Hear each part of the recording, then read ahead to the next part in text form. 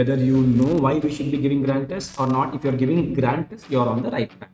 Remember, you're not just trying to meet the target score. Every time the competition becomes more tougher, so you have to beat the target. Examination hall pressure makes you or pushes you to do silly mistakes, and those silly mistakes cost you. Especially they cost you more in the NEET PG because there is negative marking. So always analyze this score not in comparison to somebody else, but in comparison to your targets. Hello everyone, welcome to Physics Wala MedEd. I'm Dr. Patil, and today we're going to talk about a very pertinent question. How do I analyze my grant test results? Well, whether you know how to analyze your grant test results or not, congratulations to you if you have already started giving grant tests, because you are making positive progress towards your preparedness for your final exam. Okay. Now, before I talk about the analysis of GT results, let me ask you a question. Why do we give grant tests? Now, one of the common answers I get from the students is that we give grant tests because faculty keep telling us to give GTs, or my seniors have told that you should give GTs before the main exam. I do agree. Some of you have some objective clarity about the reasons behind giving grant test.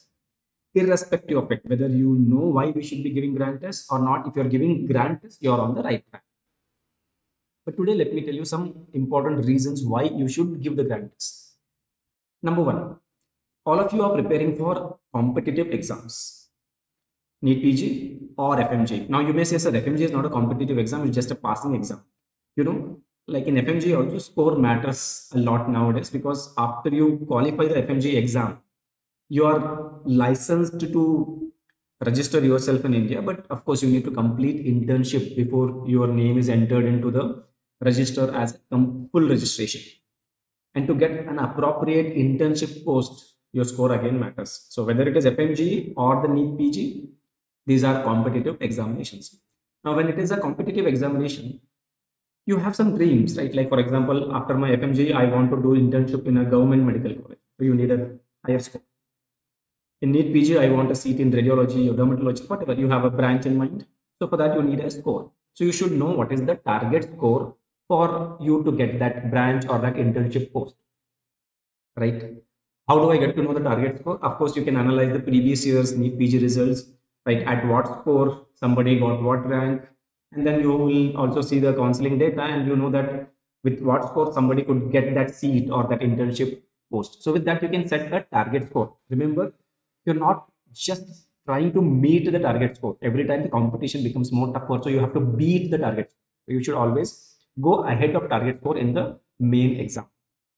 Now, whether I'm inching towards it or not, how do I get to know? Of course, by giving the grant test. So first thing is that you should know what is your target score based on your expectations. Set a target score and then start giving the grant test. Of course, when you start giving the grant test, you will be far away from the target score. Don't get disheartened by that. But as you keep giving more and more GTs, see whether you're making a positive progress towards your target score. If you're making a positive progress towards the target score, you're on the right track. So that is one reason. You should know the target score, and GTs will help you to understand how far or how near you are to your target score. Second, when you give GTs, you will be able to identify in which subjects you're strong and in which subjects you are weak. This helps you to channelize the energy and time available with you for the remaining time, so that you can prepare it appropriately. Like for example, if I notice that after GTs, medicine is turning out to be my strong subject, so I don't need to put extra effort behind medicine, but I notice that my anatomy scores are pretty bad. So that means anatomy is calling for attention, it is craving for attention, I need to give it. So whatever remaining time I have, I'll make sure that I allocate like reasonable time to the anatomy, so that it emerges also as a strong subject. And whatever effort I put on anatomy, whether it is emerging out as a strong subject or not, how will I get to know? The next few GTs will tell me. In the next few GTs, if I start performing better on anatomy, then I know that anatomy is also a strong subject now. Again, it is a positive progress. The third reason why you should give grant test is for the customization of the exam process.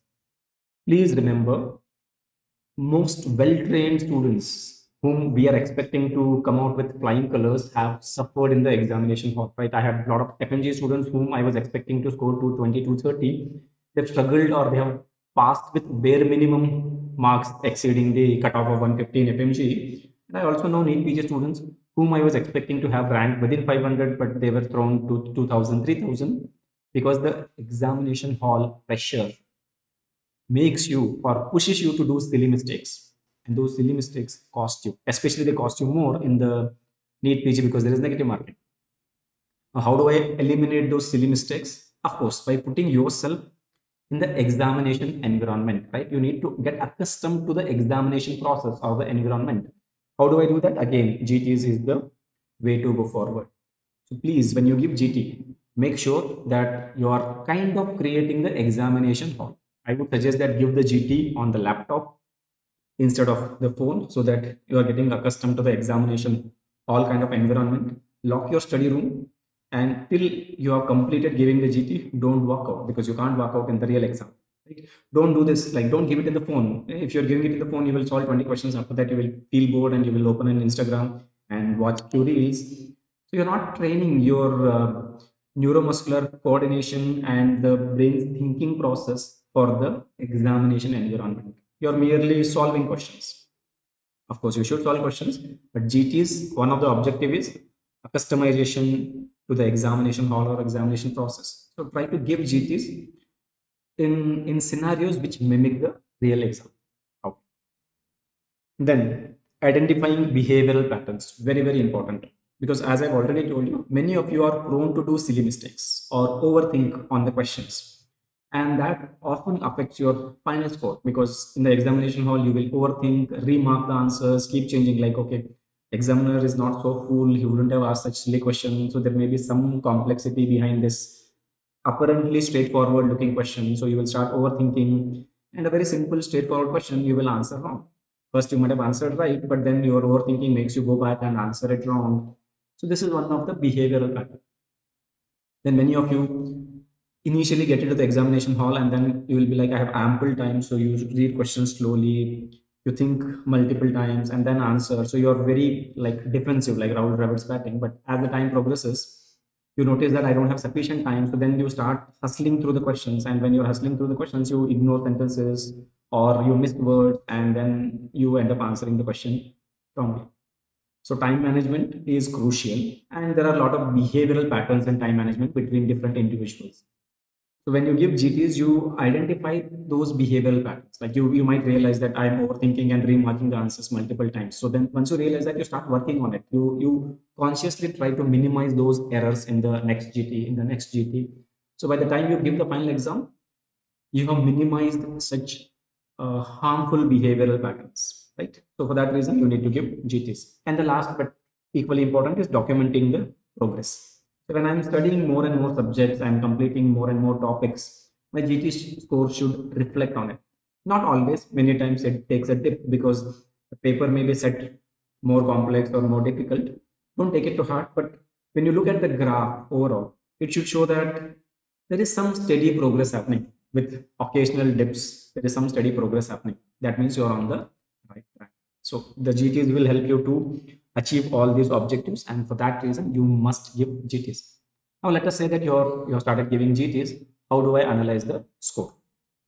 So when you give the GTs, first thing, you are giving the GT for a particular exam, right? Be it FMG or the NEET PG. So make sure that whatever GT you are giving, whether it is MedEd app or other sources, make sure that it is for appropriate number of questions, because many times small mini test is thrown as GTs. Those you use them if you want as mini test, but not as the GT.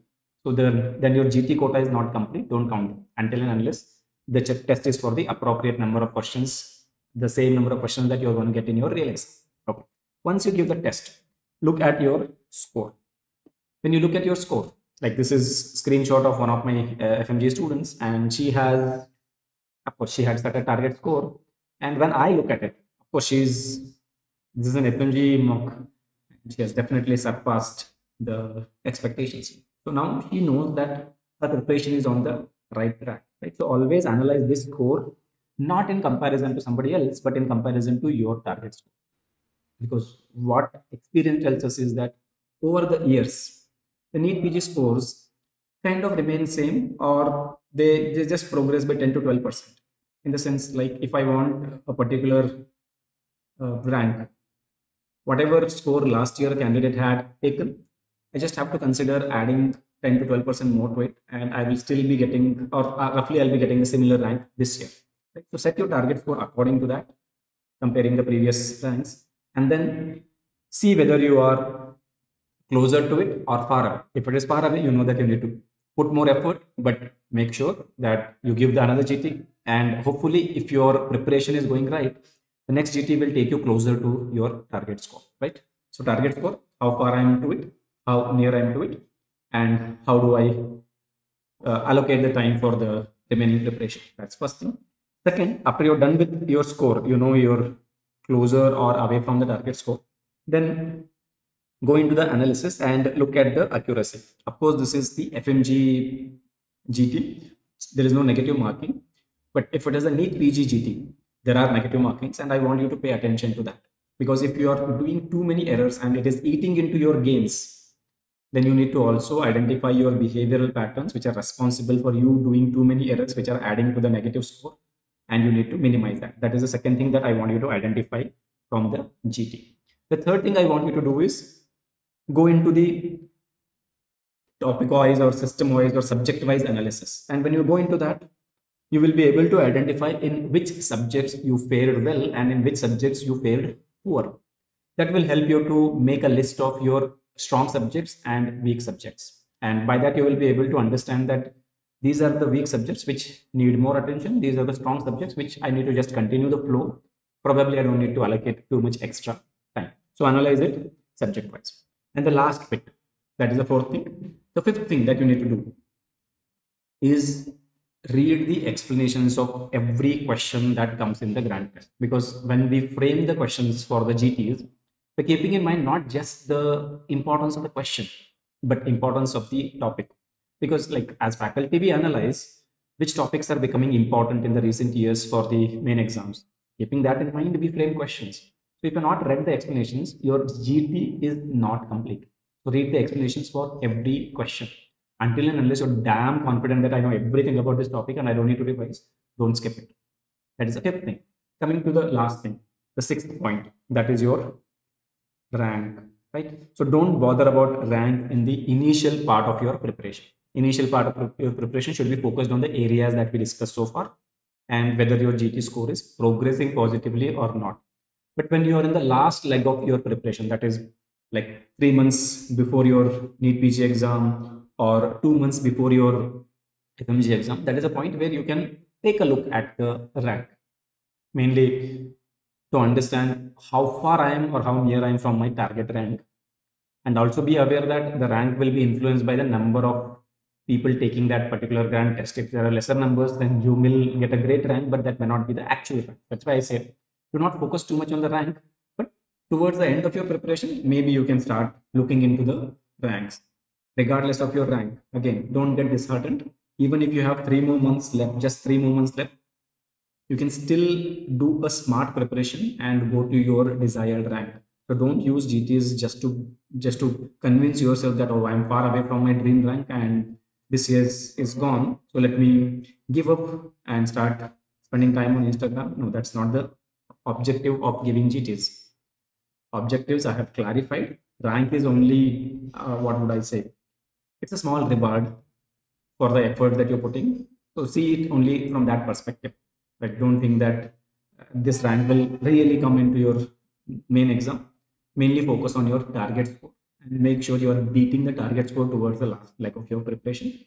And if you give more and more GTs, of course, it shows up in your results. And with that, I'm wishing you all the best for the exams and, of course, all the best for all the grant tests that you're giving. If you have any pertinent questions related to GTs or subject-wise tests, reach out to me on the Telegram or the Instagram, and whenever I get time, I'll make sure I address that. Thank you.